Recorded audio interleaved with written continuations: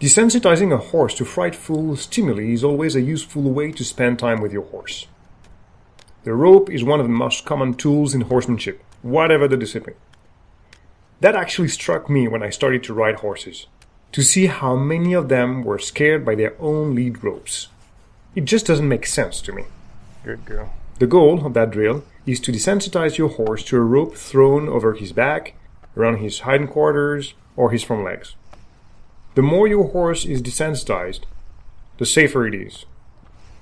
Just imagine 1 minute your horse being entangled in a fence, for instance. A desensitized horse will wait for your help instead of fighting the pressure and getting hurt in the process. Principles are the same as those I explained in my program in the video dedicated to desensitizing horses with a flag. Basically, you keep throwing the rope until your horse shows at least one sign of relaxation. Some of them will just keep moving around. Do not give up. Walk with your horse and never stop throwing that rope.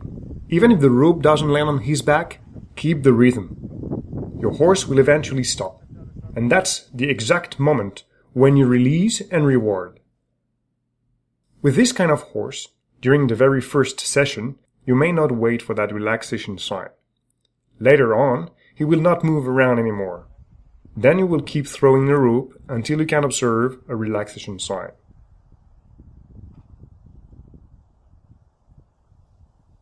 Remember that you should practice all exercises on both sides. Most horses are pretty good on their left side, but comes some unusual stimulus on their right side and they get all spooky and fidgety. Work on both sides to have a well-balanced horse. Take that opportunity to desensitize your horse everywhere. From neck to back to hind and front legs. You never know when these will help you in the arena or on a trail. Finally, the rope is very useful to educate your horse to stand still when you cinch up the saddle. Wrap it around his belly, seesaw it, then tighten it up until your horse stays still and shows a sign of relaxation. That will prevent your horse to be cinchy in the future, and is a good trick to fix those problem horses, by the way.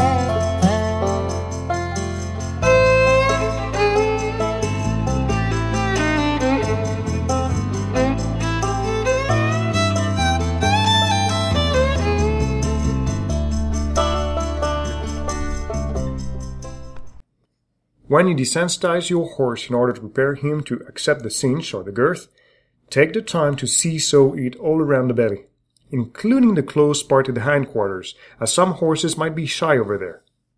Finally, hold the rope in your fist and tighten it up to simulate the girth.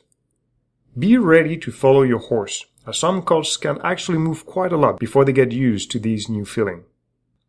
Eventually, they will stop, get relaxed, and understand that this rope, and the girth by extension, are not a problem.